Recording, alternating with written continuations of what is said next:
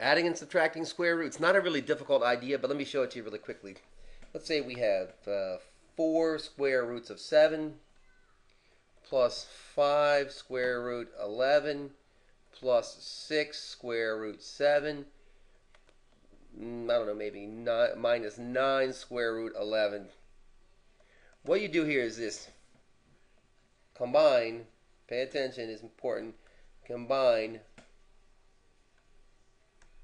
like radicals. I didn't mean radicals. I should have put radicans. I don't know where it came up with radicals. Radicans. That is to say, look inside the radical and look, this is what I'm talking about here. We have square root 7 here, square root 7 here. Here we have square root 11, square root 11 over here also.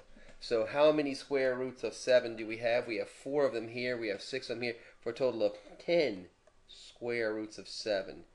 Plus, how many square roots of 11 do we have? We have 5 of them here.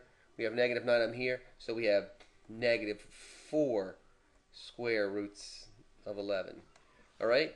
Well, every once in a while, they'll pitch you a curve on the GRE. So if they gave you this, if they gave you square root 12 plus 7 square roots of 3, got to be a little bit careful because this can be simplified. So we have to simplify this a little bit.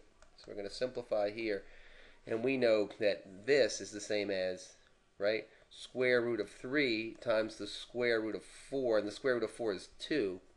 So 2. So we have 2 square roots of 3. So we can rewrite this problem this way and say this is 2 square roots of 3 plus 7 square roots of 3 for a total of 9 square roots of 3. All right, you guys, I hope this was really helpful. If you haven't already subscribed, please subscribe, and your comments are always welcome. Thanks.